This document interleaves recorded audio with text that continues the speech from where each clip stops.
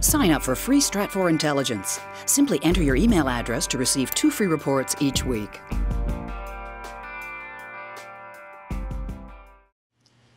In today's dispatch, we're going to be looking at the arrest yesterday in Aguascalientes State of Jose de Jesus Mendez Vargas, El Chango, the monkey, the leader of one of the factions of the La Familia Michoacana cartel.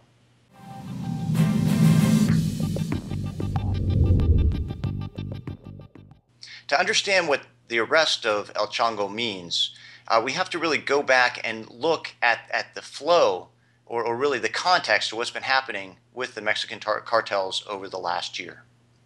A year ago this time, the La Familia, or as we call them LFM, La Familia Michoacana. The LFM cartel was an up-and-coming cartel. It was rising in power and prominence, and it had banded together with 2 other powerful cartel groups, the Sinaloa Federation and the Gulf Cartel, to assist them in their battle against the Zetas and their allies. Now, one of the things that we've seen happen over the years with the Mexican cartels is that as any one figure, especially in the Sinaloa Federation, gets too powerful, they have a tendency to run into accidents. And that's what we saw happen last July. There was a gentleman by the name of Ignacio Coronel Villarreal, El Nacho. Ignacio Coronel had an issue with the authorities, was taken out, and this created a vacuum in Jalisco and Guadalajara. Now, at this time, what happened is the LFM cartel saw that vacuum of power, and they decided to move in and try to assume control of Jalisco and Guadalajara.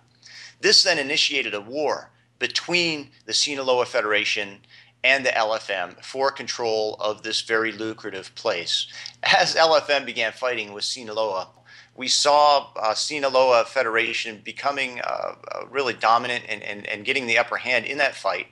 And that struggle really culminated in the death late last year of the leader of the LFM, a guy by the name of Nazario Moreno Gonzalez, El Mas Loco, or the craziest one. Following the death of El Mas Loco, what we saw happen was that it devolved into 2 different organizations that were basically coalescing around different powerful leaders, lieutenants of El Mas Loco. The first of these lieutenants was Jose Mendez Vargas, El Chango, the monkey. The second one was Servando Gomez La Tuta, the teacher. La Tuta's faction began using the name of the Knights Templar. The other organization, the faction that formed around El Chango, kept using the name La Familia. So over the last few months, as these organizations have formed up, we've seen them locked in a very bloody battle for control of Michoacan. So over the next weeks and months, we're going to be watching for indications of which way this is going to be going.